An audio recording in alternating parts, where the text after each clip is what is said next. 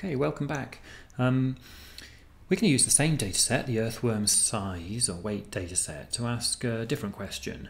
And that question is, do the size of earthworms differ among the three genera? It's quite a simple question, and let's get to it. Here's R.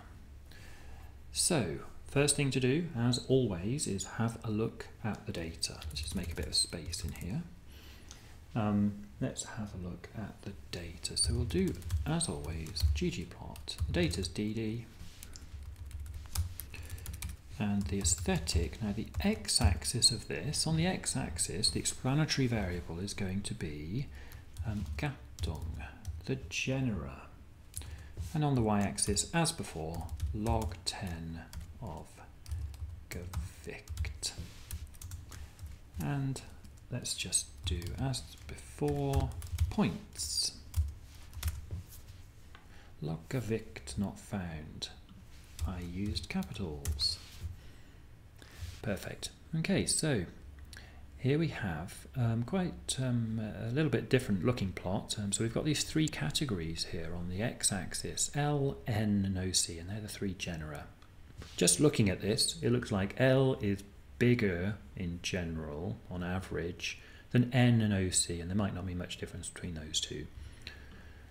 Maybe you'd prefer to have a box and whisker plot, in which case we could do geom, there it is, box plot, and if we put plus there and leave in geom point, we get both. There we go. So we can do all sorts of plots very easily with with ggplot. Just to remind you, the first part of this ggplot here actually sets up the data set we're using, what's going on the x-axis and what's going on the y-axis, and then this part and this part say how we want that to be represented, what geometry. So here it's that data is represented as a box plot, and here it's just represented as the points. Good. So it looks like there is a difference with L being larger than N and OC. So we've kind of got an answer. We can do a little bit more actually here. We can try and guess the actual means of the size of each of these. So let's just write this down. We'll use a hash because we don't want R to run it. Let's say the mean for L, let's say that's somewhere around perhaps 0.4. Looks like it might be somewhere around here. This is the median, the bar here. So the mean is probably a little bit lower here. So 0.4. I'm just going to go guess that N is around, it's a bit skewed this one still. So I'm going to go around let's say 0.2. Minus 0.2, sorry, is negative. So if it was about here, that was about minus 0.2, minus 0.3. Let's call it minus 0.3. No, there's the cat again. And OC equals, let's say it's about the same, minus 0.3. Actually, that's not right. 0.4. It's going to be about, just about here is about, that's 0.25. It is about 0.2. Okay, that means also that the difference, let's do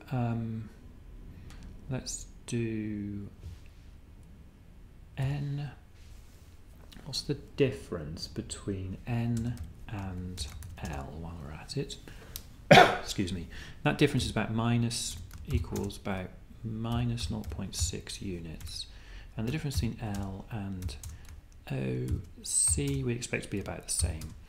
I'm doing this for a particular reason that will be apparent later. Good. So we've got what we think will be the means of these three groups, and we've got the difference between two of the means here and two of the means there. Good. Let's do that. We mustn't forget to do degrees of freedom. Now, we can use the same method as before to do degrees of freedom here. How many things did we just estimate? Well, we estimated 3 things. We estimated the mean of each of the categories. And that's what the linear model is going to have to estimate here. It's estimating 3 parameters, and those parameters are the means of each of those categories. So we expect to have 143 minus 3 degrees of freedom for error. That is 140 degrees of freedom for error. Good. Let's remember that. And now let's do the model. We used M1 before, so we'll use M2 linear model with, let's not forget this time to do the log 10 of Gewicht. And this time, where we put, previously we put in the continuous variable, now we just put in our categorical variable, Gattung, and the data set that that's in, as usual. Well, no news is good news. It looks like it ran. Let's do the auto plot of M2. Check. See if the assumptions look like they're met.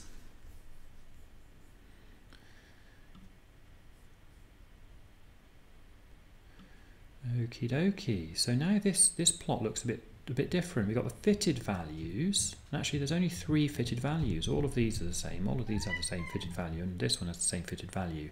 That fitted value is the mean. So they're the 3 values of the means that have been fitted.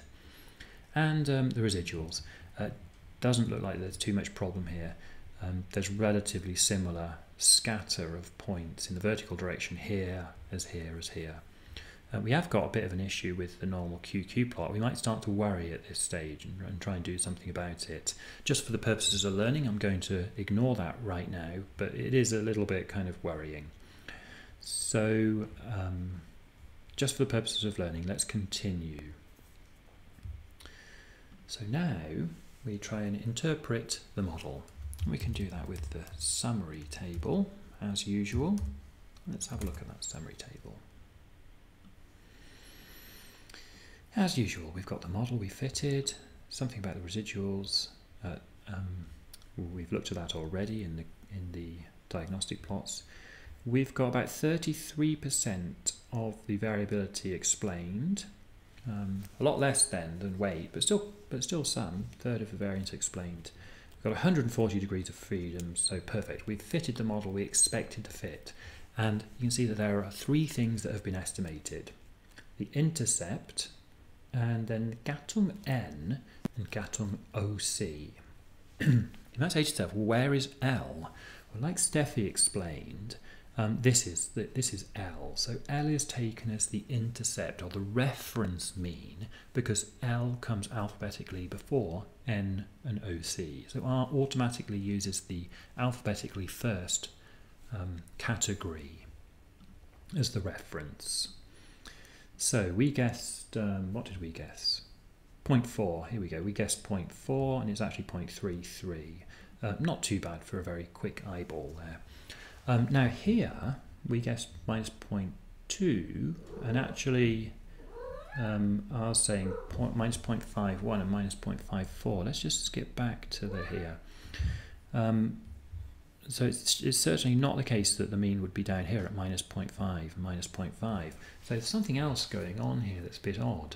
And actually this parameter here that's estimated is actually the difference. What it's showing us is the difference between the reference L and the reference L and N. Actually, I've just noticed that this is wrong. This should be L and this should be OC. Okay, so this one here, this parameter, is this difference that we figured out. So in graphical terms, it's the distance between the mean here, the vertical distance between the mean here and the mean here. So it's that difference there that you can see there.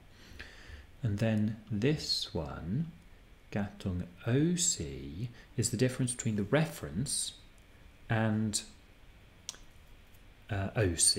So it's kind of this distance here from this mean down to this mean. So, and the reason that R does it in this particular way is because then what this this is testing is actually whether n is different from the intercept. And this is testing whether OC is different from the intercept or L. So it's testing whether kind of these have all the same means, or whether the n mean differs from the L mean, or the OC mean differs from the L mean. You can see actually both of these are about 0.5, 0.54. We guessed about minus 0.6. These are negative. So our guess wasn't too far off actually. And they're both highly significant. So what that's saying is the difference between L and the other two is very significant. Another way of looking at this is actually by doing n over m2. And here, this is the n over table, which you will become familiar with in another lecture actually. But what this is saying is that Gattung, the genera, is a very significant explanatory variable. Okie dokie, so that is using a categorical explanatory variable in R in a linear model. Like I said, you're going to have a go at this several times throughout the course. But what's important is to understand that this is the intercept, that's the mean for L, the reference, and this is the difference between N and L, and this is the difference between OC and L. So interpreting this summary table here is a little challenging, but hopefully not too. Okie dokie, so that tells us that worms differ in weight. It doesn't tell us anything about the relationship, whether the relationship between the size of this small gut part and it doesn't tell us whether anything between the size of this small gut part and the weight of the worm differs between genera. And that's what we're going to look at in the next video of this series.